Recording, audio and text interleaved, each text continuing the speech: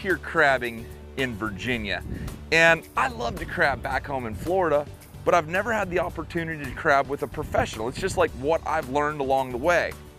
Up here they have a lot of current, so you're gonna see they use rebar along the bottom to weight this trap down. This is called a full trap. It's gonna have an opening in the bottom. The crabs can go in, and then they're gonna work their way up to the top, and they get hung in this trap. It's called a full trap. Right there, that's where your bait goes. Then you're gonna have a float and your rope.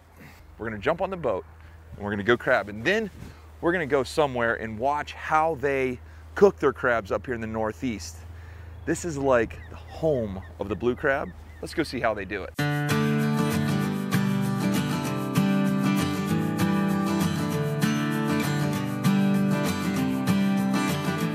Okay, you guys, and we are off. What's your name? Trey. This is Captain Trey. This is Jake Hiles. That's Paul Thigpen. And one of the main reasons I wanted to go crabbing on this trip is because number one, blue crabs are one of my favorite things in the world to eat. But secondly, Paul has never been crabbing. Never. So anytime you think of blue crabs, typically you think of the Chesapeake Bay, which is where we are. Came up here, we've been fishing with Jake. Yesterday we were out, we smashed the sea bass and flounder, ribbonfish, all that. First day we caught cobia. Now we're after crabs. This whole series is just about showing you Virginia Beach, the Chesapeake Bay, and the culture of the Northeast.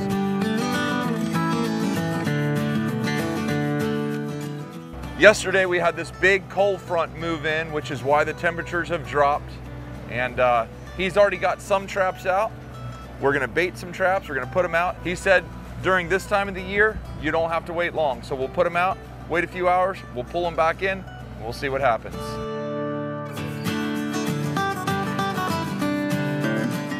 Here's all of our carcasses from yesterday. And because you can't get this big old flounder carcass into that bait tray, we'll just throw it in here, just like that. Bring this down. Always remember to close your door. If you don't, you're just feeding crabs. You're not actually catching them. This is where you put all your bait. How many of these? This is what all the crabbers up here use. That's a Manhattan. They call it a bunker. It's extremely high in oil. It's got a good scent to it, and the crabs love it. There you go. Oh, I like that. That's super cool. I like the way that works. Good deal. Now, they've got rebar on the bottom. These are called coal rings. This little hole right here is called a coal ring. That's where the smaller crabs can get out. And this is a zinc. That's a sacrificial metal that is grounded to the trap. And what that does is when electrolysis tries to eat this trap, that's electricity will deteriorate the trap. This is a sacrificial metal, and it will actually eat the zinc. So when your zinc is gone, you got to put another zinc on, otherwise your trap starts getting beat up. So when you're crabbing, what kind of area are you looking for? I was just looking for out of the deeper water on a bank, shallow up along the shoreline. Cool deal, cool deal. Crabs like to hang out. Awesome. There you go, Jake. And they have a lot more current here than I'm used to. Go ahead.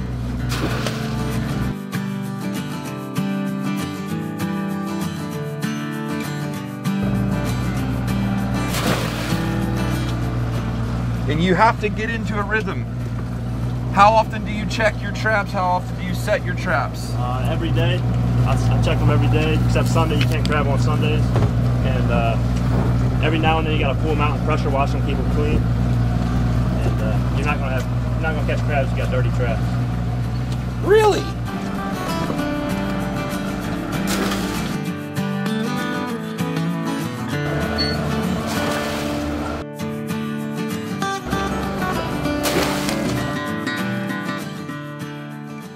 One of the big things about putting bait up top, those crabs can actually get on it and start eating it.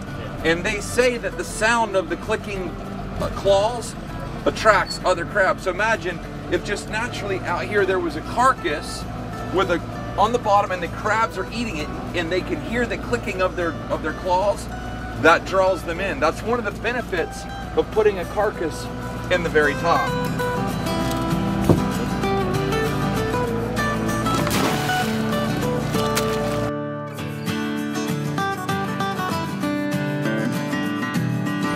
Okay, trap number 1 is getting ready to come in. It's got a really cool puller that pulls them in. Over the rail. Oh man, look at that. Oh my goodness, my mouth is watering.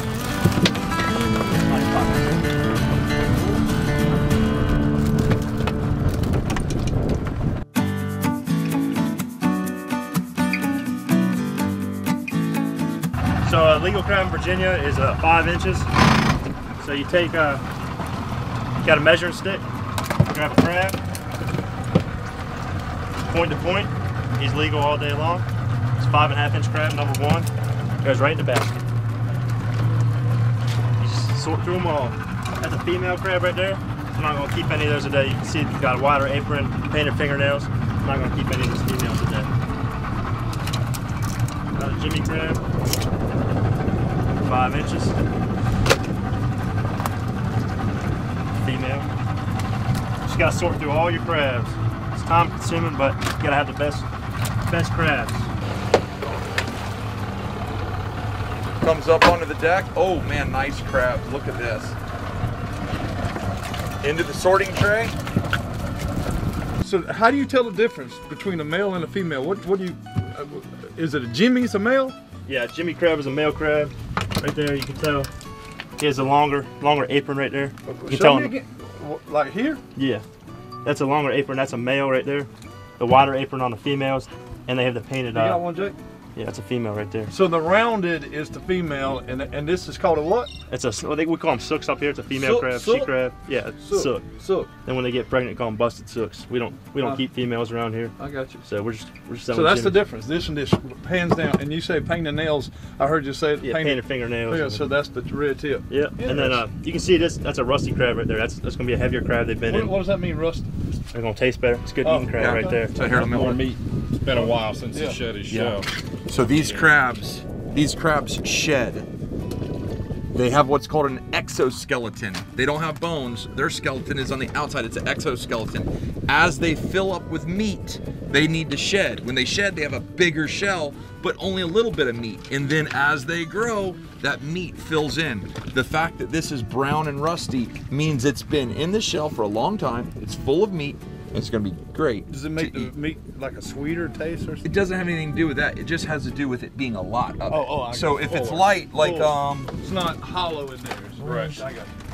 so for example, this one's not bad, but you see that one's much lighter. There's not a lot of rust. You see how this one looks dirty and rusty? Right. That means it's been in there. And if you feel, this one feels a little bit lighter than this one. This one feels nice and dense and heavy. That's what you're looking for. Man, you are crushing them. Yes. Oh, that's a big one.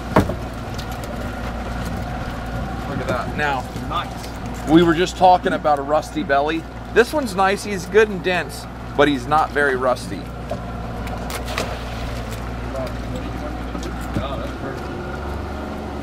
Yeah, that's what we're talking about. Put my name on that one. Big old one arm. Dude, that's Popeye. Popeye the blue crab. There was 5 legal Jimmies in that pot. Look at that, right off the gate. Jimmy on the top.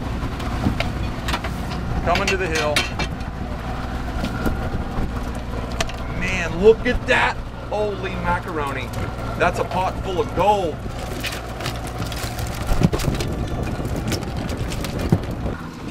All right, so this is our 20th trap. He has 80 more to pull, but I'm hungry. What a great time, man. Listen, I really appreciate you taking the time to bring us out. Jake, thank you so much for setting this up. Now we're gonna head on back. We're gonna show you how they clean them and cook them here in the Chesapeake Bay area, Virginia Beach. Good eating crabs.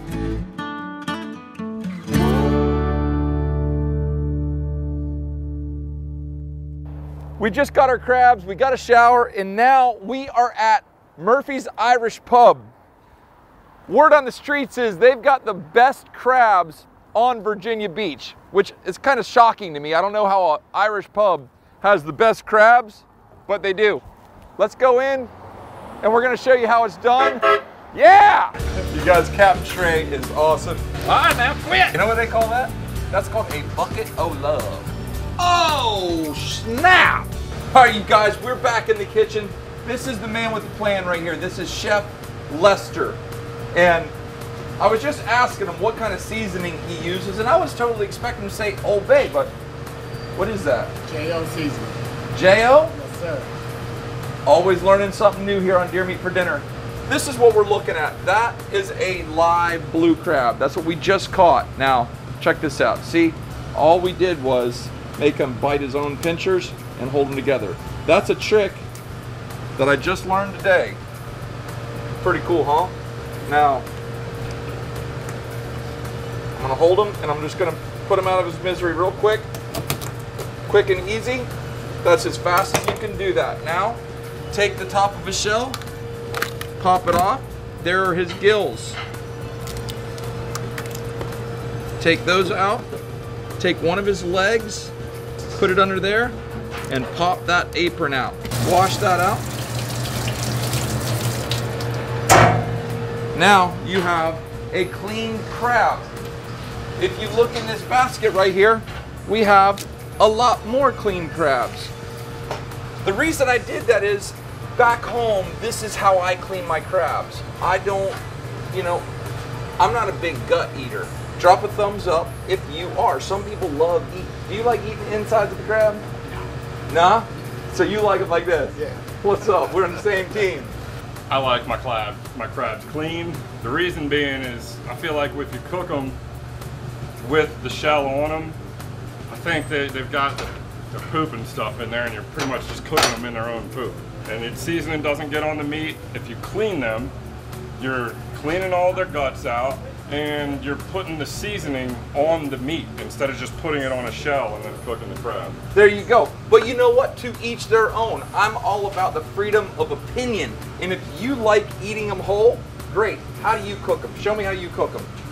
So we take out and put them right here in this basket. We have a big pot on there. Watch this. Steaming. We're going to cook a whole bunch of them. Whoa. Put them in there. Now, see how he's all angry? Watch this. See how he's angry? Let him bite himself, and then you got him. You're like, you're in the figure four, Jack.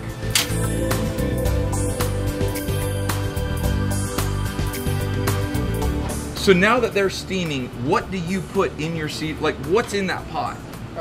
Beer, celery, and J.O. seasoning. Beer, celery, and J.O. seasoning. Yes. Any particular beer? No, we normally do Murphy's Ale. Murphy's Ale? Because it's Irish pub, so give it that Irish flavor. There you go, man. It's so cool to be here and be a part of this. Whenever you think about the Chesapeake Bay, first thing I think of is blue crabs. Blue crabs, yep, and local fish. And local fish. Oh my gosh. This is a dream come true, y'all. All right, you guys, now we're gonna cook them up. These are the ones that are already cleaned. And just get them in there nice. And you're gonna make little layers, just like this. Make one layer across the bottom, and then you're gonna season it. Then you put another layer on top of them. Keep going until the pot's full. Go ahead and season them up. That's your J.O. I gotta taste that.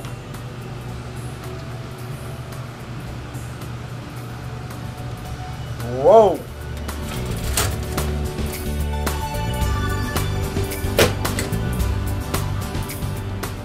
Just set it and forget it. That's it. This is what we call a full-on Chesapeake Bay feast, y'all. That looks so good. Chef, you are so awesome. Thank you for taking the time to do this for us. Now it's time to eat, y'all. That is what an amazing, like if you're a crab eater, that's heaven, okay? I love picking crabs, but I want to see the master. This is Captain Jake.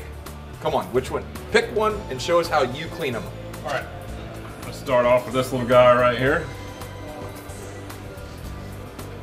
I'll break the crab in half. All right, I go to the back fin. I pull that out, stick my finger right down in there with it so the whole piece of meat comes out of there.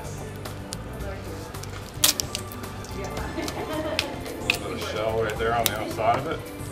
Now we have a big chunk of blackfin crab meat. Go ahead and dip that in my juice there. It's amazing. I hope you guys have enjoyed this. I hope you've learned a little bit and just enjoyed the video. I love you guys, but I got a lot of crabs to eat. It's gonna have to beat me to it. So for that, take care, God bless, and we gone.